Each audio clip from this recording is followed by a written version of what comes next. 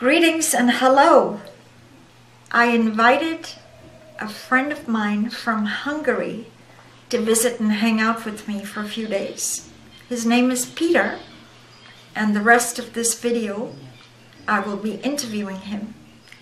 The reason I'm so interested in Peter's story was he was on staff for 22 years, in the Sea Org for 20 years, at the flight land base, and then on that infamous prison ship Free Winds for a couple of years. And he fled. He blew in Scientology terminal. I was interested in talking to Peter about then and now. I was Sea Org in a much earlier generation, the 70s, the 80s, and I left in 1990. But Peter only left 14 months ago. Where in May 2018, he did an intercept at Tampa Airport and grabbed his wife, who had just finished training to be a Class 9 counselor. I've never heard of someone fleeing and grabbing their wife as an intercept at the airport and getting her to go.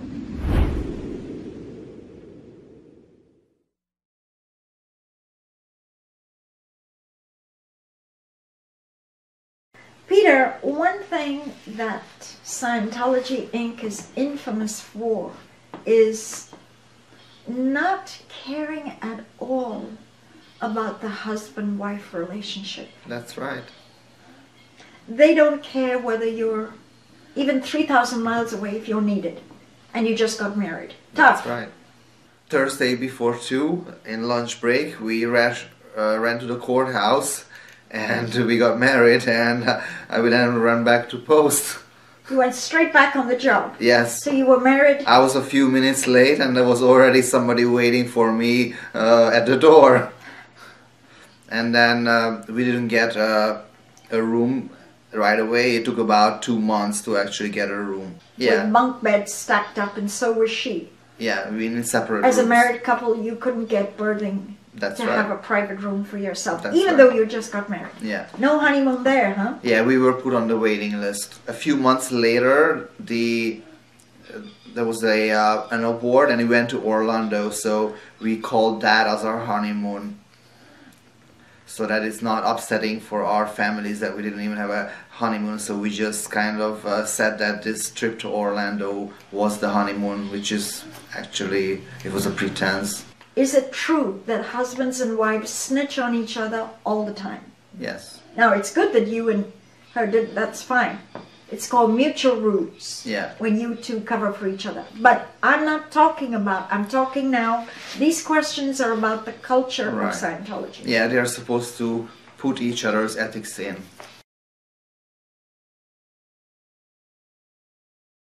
I told Heber a couple of things, my ex-husband, who was president of the church, in pillow talk, literally in bed, pillow talk. Yeah. And when RTC came like pugs, forcing him to write knowledge reports, he wrote what I privately told him in pillow talk. Wow, unbelievable. One silly little thing is I said I wanted to write a will. And this was considered, she wants to write a will. And this was made out like, you see, she may be postulating death. What is the underlying cause that she would want to write a will? You see, so there's a kind of hunted, it's a hunted culture. Yeah. You're constantly please If elaborate on that. If somebody would have been like that, a person would have been put on the meter right away because of suicide thoughts. Your whole life is avoiding ethics, Yeah. and tougher ethics and tougher punishment. That's right. Talk about it. Well, the biggest thing on this subject is security, because we were on a post, and while we were on post, then there's these security guards that are at the place where we were staying, and basically they don't have anything to do because there's nobody there. there's no intruders or anything like that. So the only thing that gives them a little bit of something to do is going around and writing chits on people because the carpet is in the wrong place or there is a breadcrumb on the carpet. And so that's one thing they do. The other thing... All right, I don't think the global audience understands chits. An ethics report is written up on you for you to be summoned by an ethics officer. That's right. Ethics chit is our slang. It wouldn't, a global audience wouldn't know that. So, now, aren't the security guards more intrusive? Can't they just go through everything in your berthing and confiscate? Go ahead. They Explain what they do. actually what happened to me, and this didn't just happen to me, it happened to other people also, that they would go around and they would collect all electronic devices and check them if the person went onto the internet, which is a crime in Scientology. It's a crime It's to a go crime, on the internet. yes.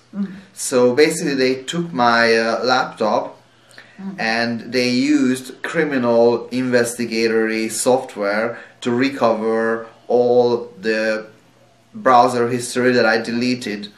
And then after that they reported on me that I visited all these websites that I wasn't supposed to visit, and then I had to go to ethics, and I was in trouble basically.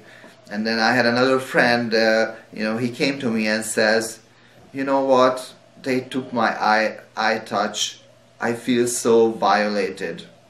And the way they said that security reserves the right to confiscate your electronic devices. Well, what kind of rights are we talking about? They have no rights. Confiscate means gone for good. Yeah. You're never going to get it back. Well, they would give it back after a few weeks, actually, after they checked it.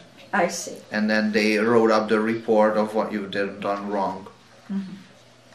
One thing I've described Scientology Sea Org is, I've called it management by punishment. That's right. Right?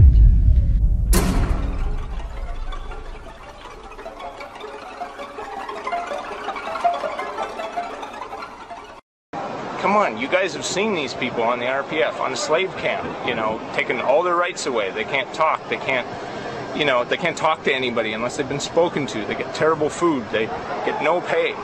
Why? Because they had sex with someone? Come on! You know, and I'm not even talking cheating on wives or anything. I'm just talking two single people having sex. They're going to go to the RPF? Come on, what is right about that? You know, that's something that the Nazis would do. I mean, come on.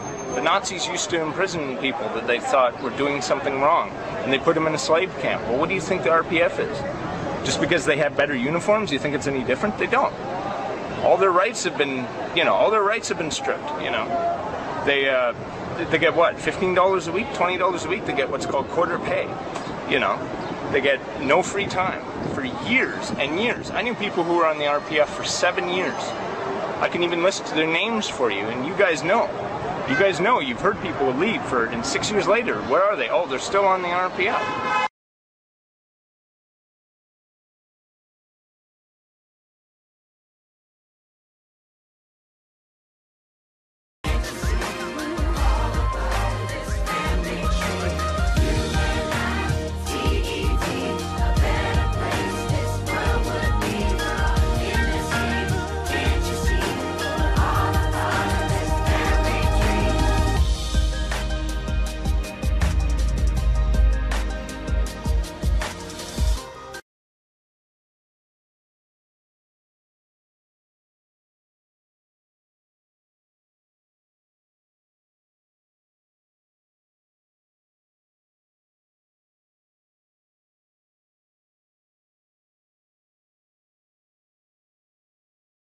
And then after that comes a long list of questions where you're asked, like, well, did you ever say anything negative about Scientology?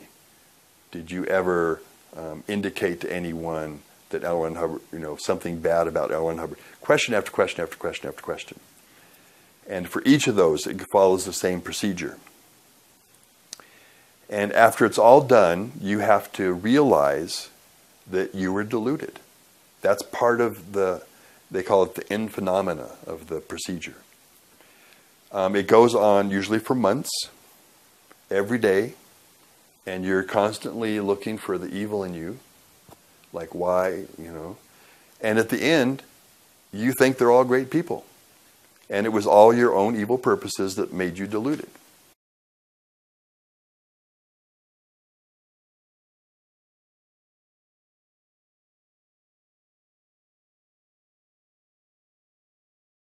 You shake your head in disbelief.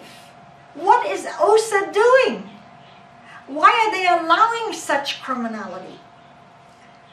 The church did everything to get Wikipedia to not have SB Hole up on the web.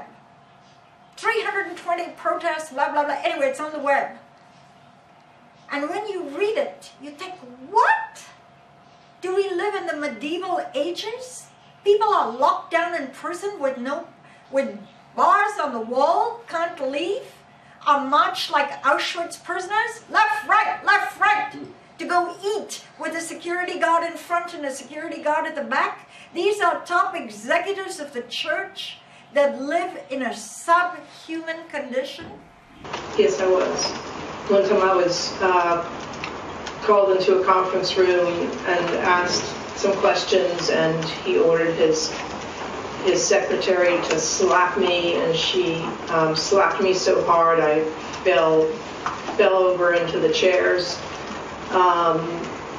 One time Mr. Miscavige ordered his communicator to break my finger if I didn't answer his question.